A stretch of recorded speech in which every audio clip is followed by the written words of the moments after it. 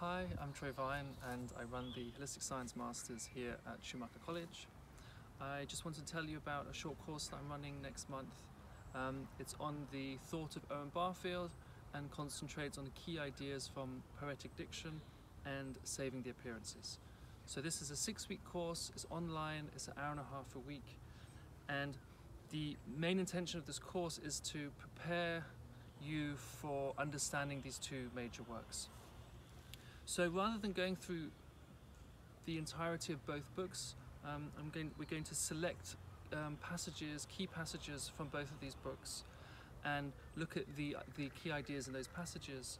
So in Poetic Diction, we're going to look in detail at Barfield's theory of language, and in particular his theory of metaphor, and how an analysis of poetry can show us how metaphor functions. And I personally found Owen Barfield very difficult when I first started reading him, and what I've found over the years is that my study of Wittgenstein really helped understand Barfield.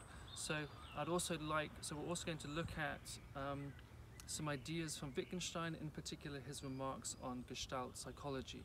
And by comparing Wittgenstein's remarks on Gestalt psychology and Barfield's remarks on language and metaphor, we can then understand Barfield's thought better. And we're then going to look at key passages from Saving the Appearances, and in particular I'm going to follow up on 2 examples that Barfield gives in that book for what he calls final participation.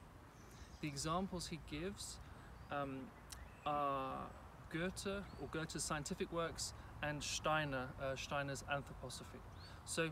So in addition to looking at the key ideas from Saving the Appearances, I'm also going to take an example from Goethe, in particular his prismatic studies. So we're going to have a little kind of overview of his prismatic studies and read one of his key texts about the methodology that he uses. And then we're going to look at an example from Steiner. We're going to take an example from a book called, in English, The Study of Man.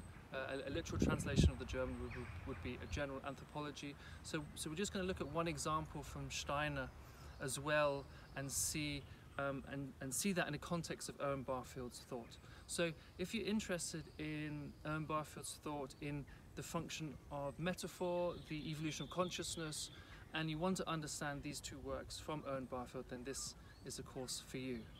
If you want to sign up, then the details are down below, and I look forward to seeing you.